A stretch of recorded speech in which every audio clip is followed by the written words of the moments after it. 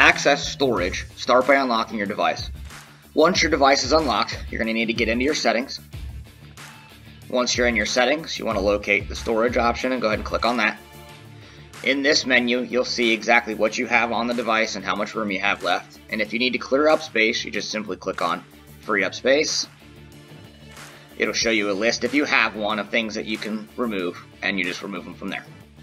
Thank you for watching. For more resources, visit sonimtech.com.